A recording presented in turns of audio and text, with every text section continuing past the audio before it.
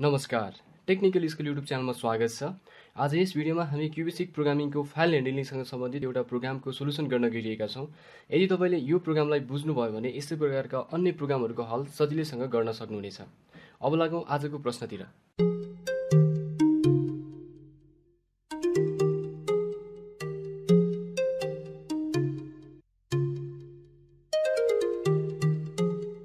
A data file marks.dat has several records related with student's name and marks in 3 different subjects. Write a program to display all the records with total marks, percentage, and also count the number of students who get more than 80%. अनि यहाँ note दिएको छ फुल marks of each subject equal to 100। पहिला क्वेसनले बुझौँ। अब क्वेसनले भनिरहेको छ कि marks.dat data फाइलमा चाहिँ धेरैजना स्टुडेन्ट्सहरूको रेकर्ड छ। अब ती रेकर्डहरूमा चाहिँ स्टुडेन्ट्सको नाम र 3वटा फरक फरक सब्जेक्टमा अपडाउन गरेको मार्क्स रहेको छ। अब हामीले यस्तो खालको प्रोग्राम बनाउनु पर्यो जसले चाहिँ ती सबै स्टुडेन्ट्सहरूको रेकर्डलाई डिस्प्ले गर्नु पर्यो, साथसाथै ती स्टुडेन्ट्सहरूको टोटल मार्क्स र पर्सेन्टेज सहित। अब क्वेसनले यो पनि भनिरहेको छ कि count the number of students who get more than 80%।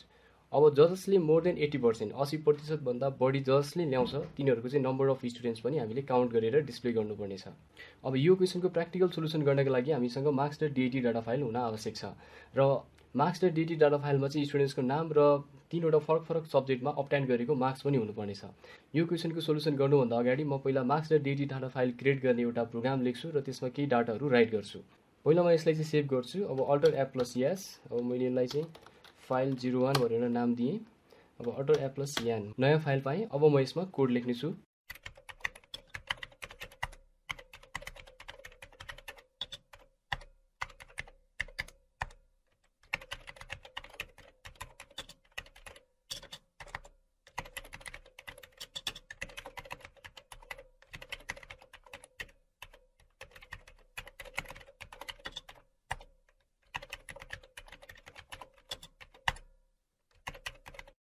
अब यहाँ मैले marks.dat डाटा फाइलमा रेकर्डहरू राइट गर्नका लागि प्रोग्राम लेखेँ। अब यसमा मैले सुरुमा CLS गरेँ, ओपन marks.dat फर आउटपुट मोडमा खोलेँ यसलाई मैले फाइल पोइन्टर 1 दिएर। अब यसमा मैले लुपिङ स्टेटमेन्ट लगाएँ र लुपभित्र चाहिँ हामीले के गर्यौँ भन्दाखेरि इन्टर स्टुडेन्ट्स नेम। अब स्टुडेन्टको नाम इनपुट हुन्छ, नेम डलर स्ट्रिङ भेरिएबलमा बस्छ। अब इन्टर मार्क्स इन सब्जेक्ट 1, अब S1 मा बस्छ, सब्जेक्ट 2 को S2 मा र सब्जेक्ट 3 को चाहिँ S3 मा बस्छ।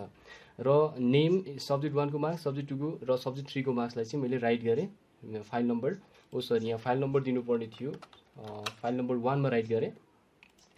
अब फेरि युजरलाई सोध्यौँ एकचोटि, do you want to add more records, yes or no. अब उसले इनपुट गर्छ यस अथवा वाइ अथवा यान। अब त्यो चाहिँ CS डलर स्ट्रिङ भेरिएबलमा स्टोर हुन्छ। अब यसलाई चाहिँ लुप इन्डिङ गऱ्यौँ। लुप कतिखेर लुप गर्ने भन्दाखेरि while CS dollar equal to why or CS dollar equal to small letter why. अब जब CS डलरको भ्यालु चाहिँ स्मल लेटर अथवा क्यापिटल लेटर वाइ हुन्छ तब यो लुप फेरि कन्टिन्यू हुन्छ। र अन्तिममा चाहिँ फाइल क्लोज गऱ्यौँ र इन्ड गऱ्यौँ। अब यो प्रोग्रामलाई रन गरिहेरौँ। F5।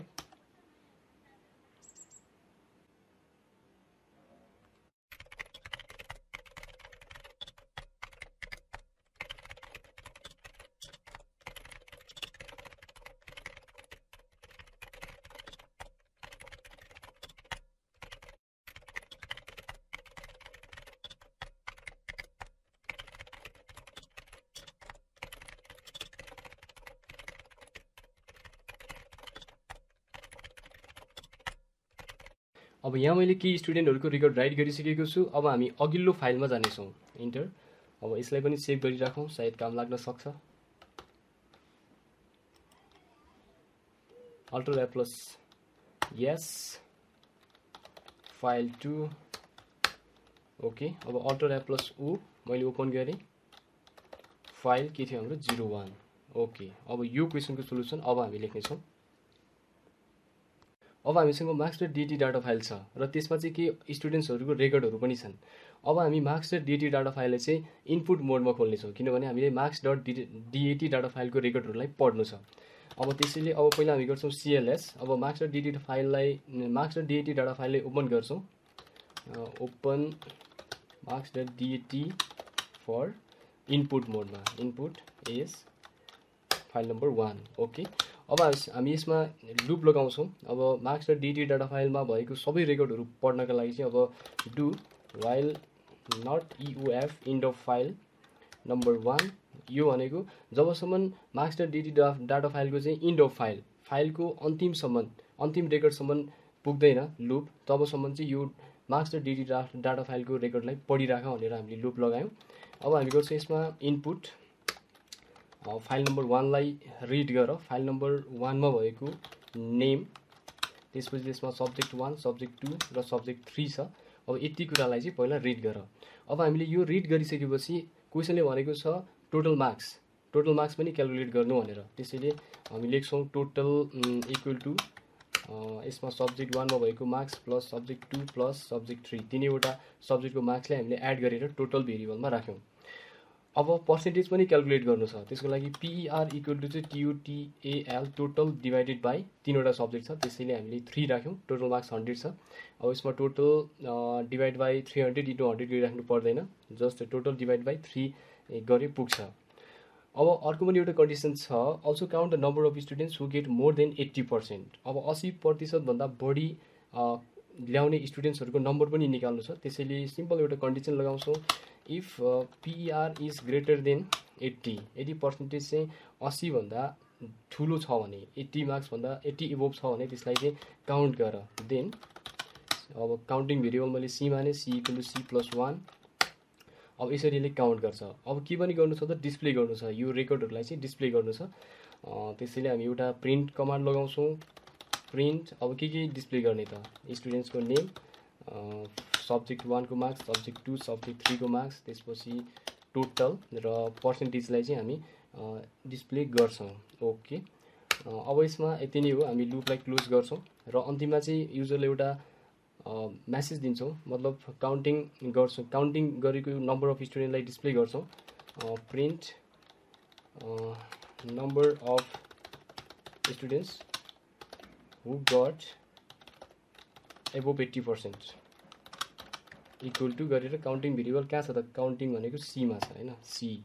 ओके, अब हामी के गर्छौँ त, फाइललाई क्लोज गर्छौँ, क्लोज फाइल नम्बर 1। ओके, अब एन्ड। अब हामीले यसको प्रोग्राम बनायौँ। अब यसलाई रन गरी हाम्रो एकचोटि यसले काम गरिरहेको छ कि छैन, F5। ओ माई गॉड, सायद यो हामीले यहाँ कमा राखेर यस्तो भयो। अब यसलाई चाहिँ हामी प्रिन्ट कसरी पनि गर्न सक्छौँ भन्दाखेरि सेमिकलन राखेर पनि प्रिन्ट गर्न सक्छौँ साइड बाई साइड। अब त्यो जोन वाइज प्रिन्ट हुन सकेन, हाम्रो स्क्रिन पुगेन, त्यसैले म यसलाई चाहिँ साइड बाई साइड प्रिन्ट गर्छु। अब रिजल्ट हेरौँ, F5। ओके, अब क्लियरली देखिरहेको छ हाम्रो नेम अफ स्टुडेन्ट्स यहाँ डिस्प्ले भइरहेको छ, सब्जेक्ट 1 को मार्क्स, सब्जेक्ट 2 को मार्क्स, सब्जेक्ट 3 को मार्क्स। अब यो हाम्रो टोटल मार्क्स भयो, यो पर्सेन्टेज भयो र number of students who get above 80% equal to 4। अब 4 जना स्टुडेन्ट्सले चाहिँ 80% भन्दा बढी ल्याएको रहेछ। हाम्रो प्रोग्राम एकदमै करेक्ट भयो। अब यो प्रोग्रामको सोलुसन भनेको यो हुन्छ।